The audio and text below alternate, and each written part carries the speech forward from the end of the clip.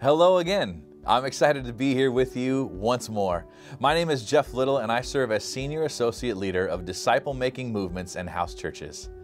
I always love seeking the Lord for what He wants to say to His people and then sharing His heart real time with you. It is a great joy of mine to open God's Word and show you wonderful things within it. If you started with us last week, you'll know that God put a series in my heart called Discipling 101. Regarding the biblical baseline understandings of God's calling for each of us to make disciples that make disciples. Or as we say around here, building solid lives that build solid lives. Now, I like a big idea as much as the next guy, but I honestly just simply prayed and asked God what to say, and He gave me this. The fact that it aligns with the rollout of Jesus' disciple is merely a bonus, but I'm certain it's a part of God's plan. I really just want to convey here that this isn't a coordinated, synergistic plan, but rather a move of God. So I do hope your hearts are open to receive again from the Lord today. But before we look to receive from God, it's good to worship Him. One way we do that is to show Him that we trust Him by bringing back the tithe to Him, that first 10% of your income. And because of the incredible revelation God has given in creating Jesus Disciple and our upcoming Jesus Disciple Conference next week, you have an opportunity to sow in faith to see the gospel not only be preached, but also training and vibrant inspiration to come to would-be disciplers everywhere, even before you see it. Anyone remember Thomas? I won't believe it until I stick my hand in the man's sides and poke my fingers in the nail holes. Don't be Thomas. Instead, attune your ears and your heart to God's call to sow into this incredible Jesus Disciple ministry. Let me share with you a couple more short testimonies from those who have been beta testing the bugs out of this for us. One says, during Jesus Disciple, I've been baptized, and the Lord set in motion many great commitments in my life to share and spread the good news. Another says, my life changed by having more boldness to speak the gospel, more confidence. As we come upon this Jesus Disciple Conference, know that there's not only going to be incredible main event speakers, but also several breakouts. I'll even be there. I want to meet you. So come. If you can get to this Jesus Disciple Conference, join us. Now, as we give above the tithe today towards Jesus Disciple, here's a reminder how it works. We bring God's tithe back to Him first. Then, in a separate transaction, we start again. Select Jesus Disciple Fund and give the amount He puts on your heart. Simple. Let me thank you for your openness and your obedience to the Lord in making this possible to get out to the world. By the way, we're starting with both English and Spanish.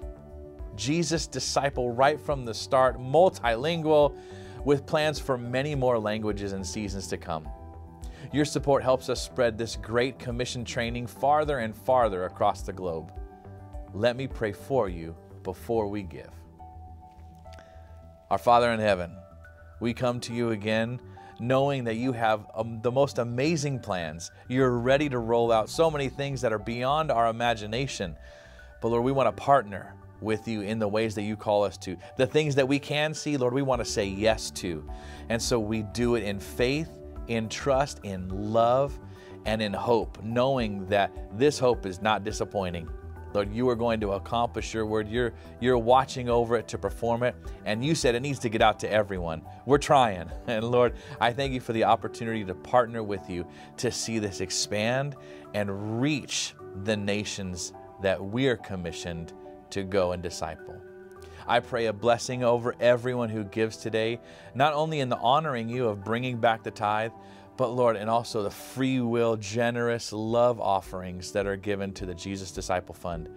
Help us to reach the world with your word. In Jesus' name, amen. Giving to the Rock Network or Solid Lives is easy. For the safety of our leaders and attendees, all giving in house churches is done electronically. We never collect physical offerings. The most convenient way to give is through one of our apps.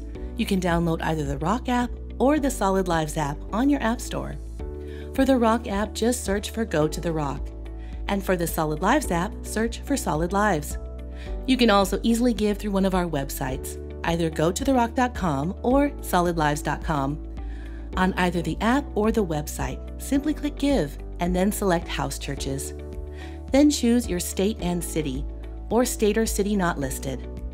Thank you so much for honoring God and partnering with us to build solid lives that build solid lives.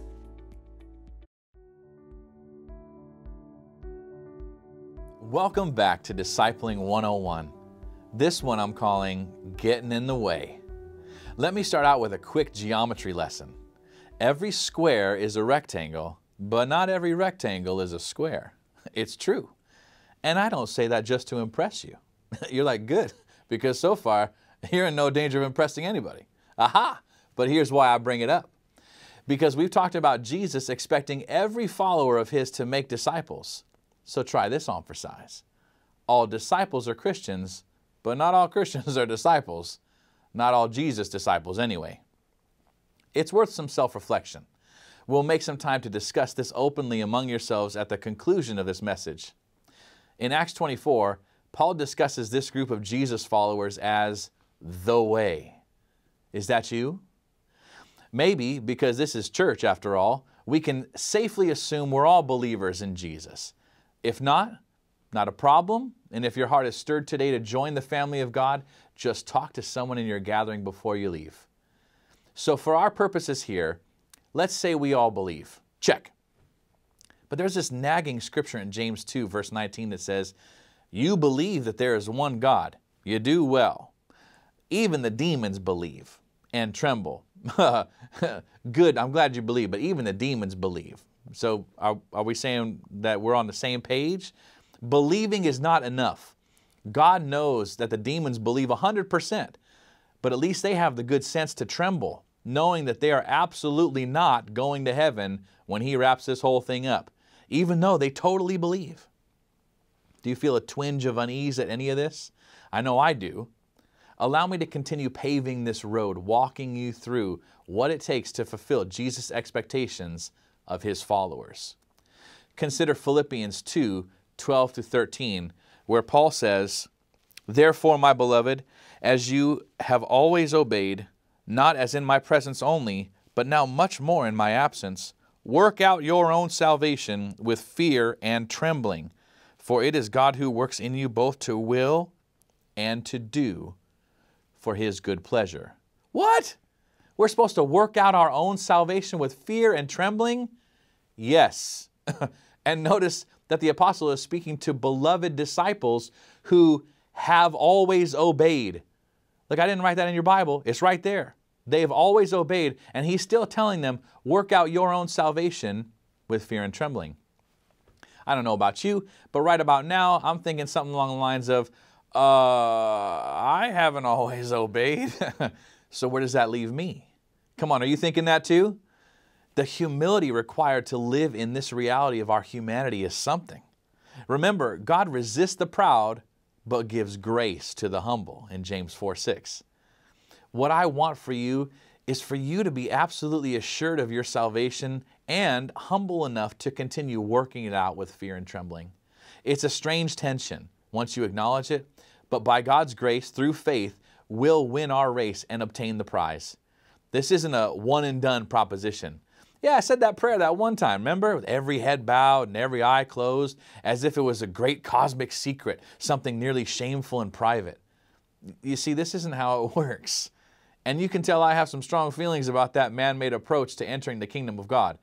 Both Mark and Luke's Gospels record Jesus saying plainly, whoever is ashamed of me and my words in this adulterous and sinful generation, of him the Son of Man will also be ashamed when he comes in the glory of his Father with the holy angels. You don't want Jesus being ashamed of you. Let's not be ashamed of him. Salvation is a glorious thing. Entering the kingdom and the family of God, come on, joining the priesthood of believers, yoking up with Jesus, living sacrificially for him every day, devotedly pursuing his great commission to make disciples of all nations. This is the life. Jesus said, I am the way, the truth, and the life. There is no getting in some other way.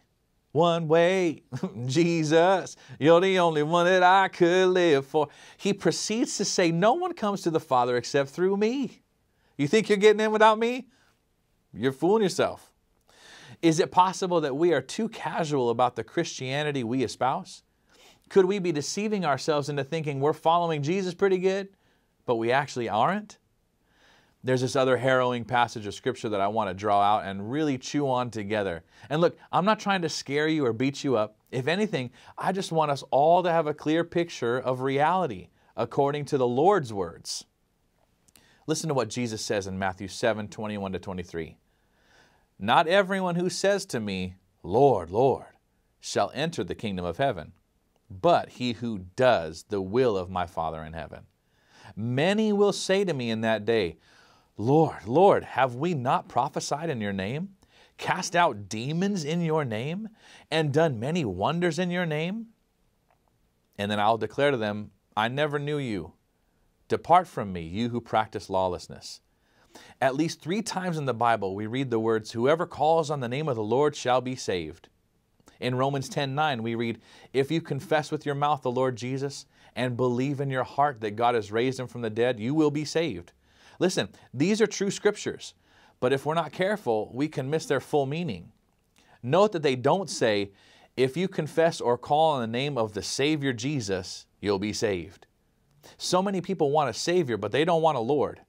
They want the rescue, but not the relationship. Hey, I said the prayer. I called on Jesus to save me. Now I'm saved. The end. But it's not the end. It's only the beginning. And by calling on the Lord, you are invoking covenant lordship, which means He owns you now and forever.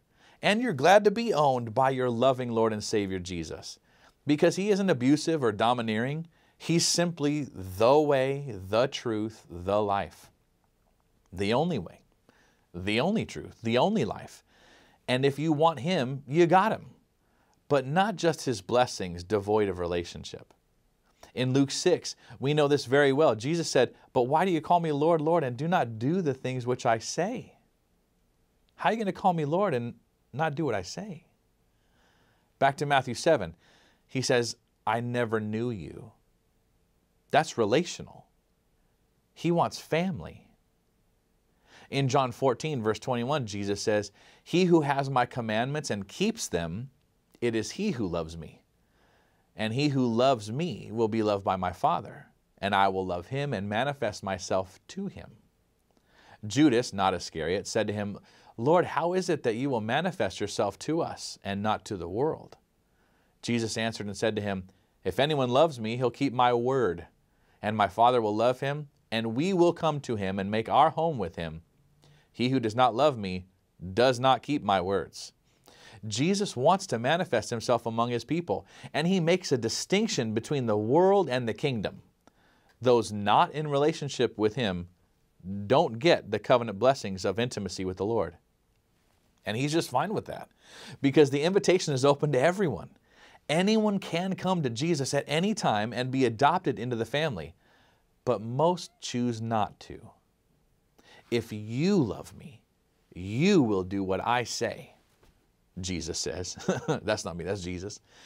And if we do what he says, we show that we love him, and he would never be unjust to forget our work and labor of love, which you have shown toward his name, and that you have ministered to the saints and do minister, Hebrews 6:10 says.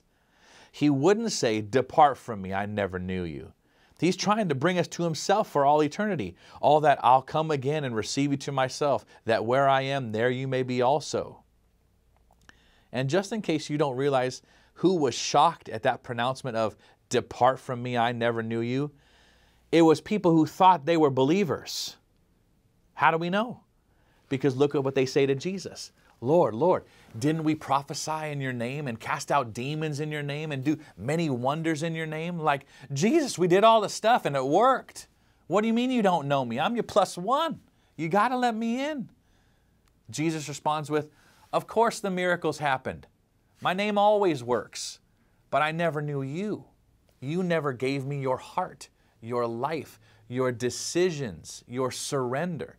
You just used my power with the authority you have on earth as a human, throwing my name around to get stuff done. But I always wanted to be one with you, and you didn't want that.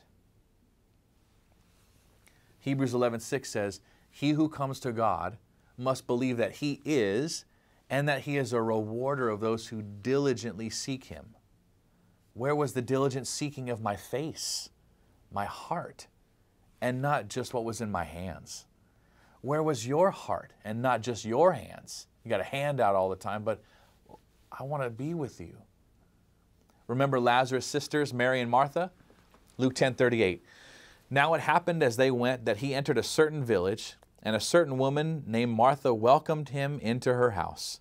And she had a sister called Mary, who also sat at Jesus' feet and heard his word.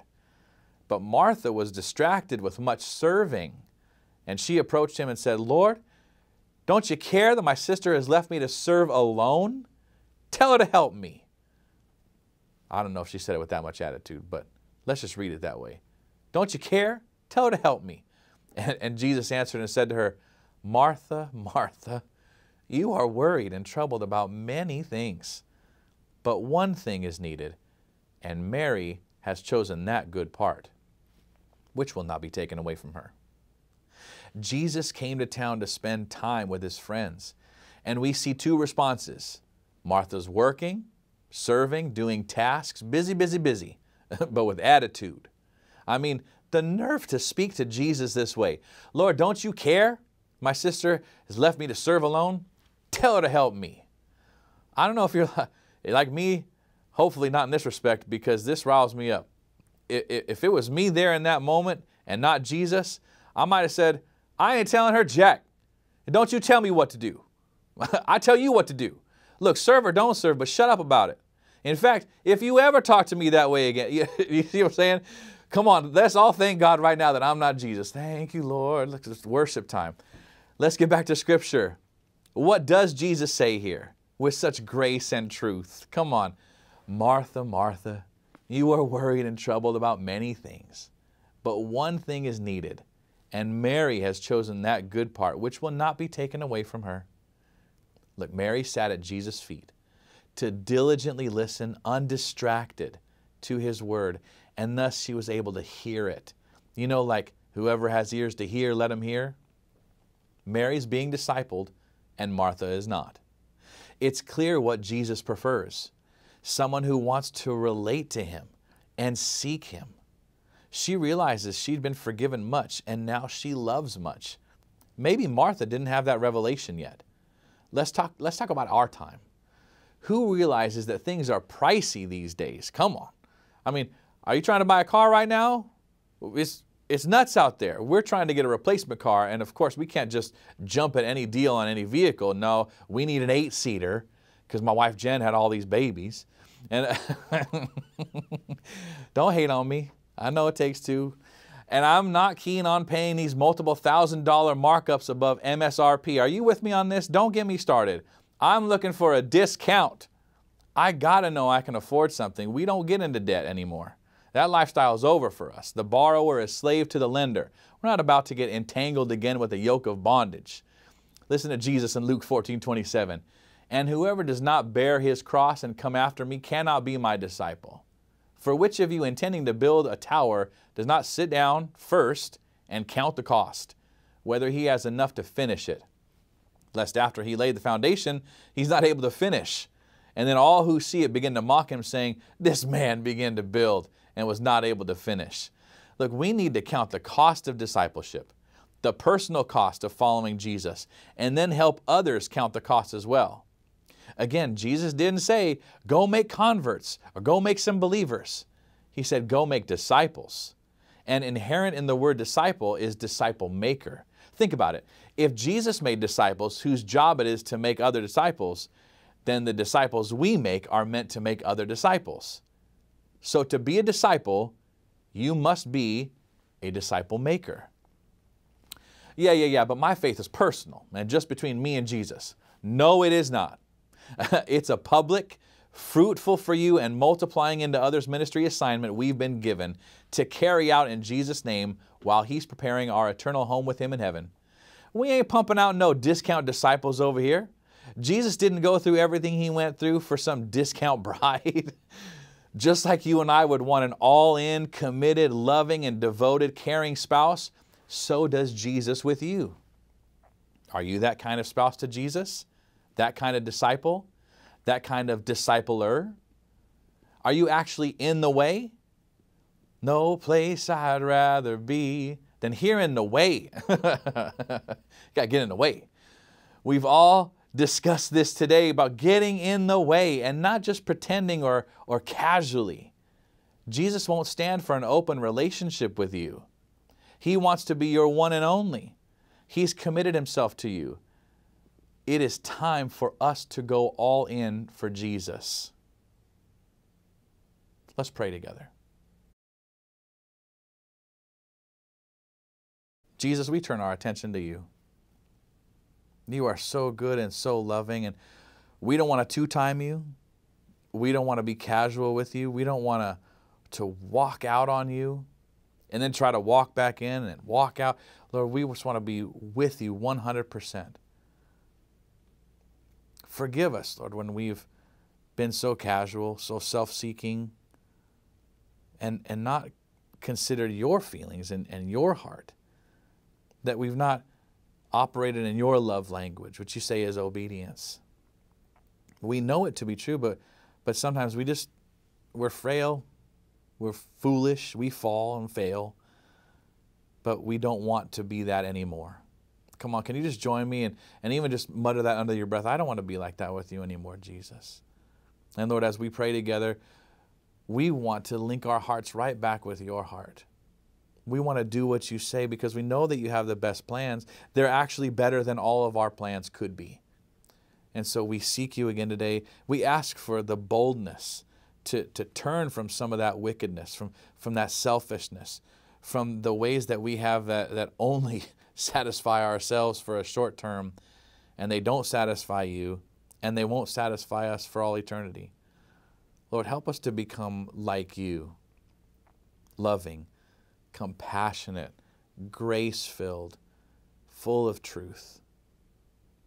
We want to follow you like that. We want to be your disciples, and we want others who follow us and imitate us to become just like you. Help us to do it. We commit ourselves to you today in your mighty name, Jesus. Amen. Amen. I hope you all take some time to reflect and discuss where you've been and where you're going with Jesus. Encourage one another without attacking or condemning. The Holy Spirit has done the convicting work, and now our role as church family is to edify one another, lovingly hold each other accountable to the moves you're prompted to make over these next weeks, and then watch God at work in your lives and ministries. Do you consider yourself a Christian or a disciple or both? I want you to answer these. Do you consider yourself a Christian? Just a Christian? Maybe a disciple? Both? What evidence supports that answer? Do you need to make any changes in order to follow Jesus more adequately? We're going to give you time in your group to answer these questions. Come on, ask each other. Don't be shy. Use this. This is Discipling 101. I know that you're going to get something out of this. Open your hearts. Open your mouths. Come on, tell the truth. And listen, everybody else, when they're telling the truth, love on them. Love on them. Help them through this. God's got great plans. I look forward to seeing you next time. God bless you.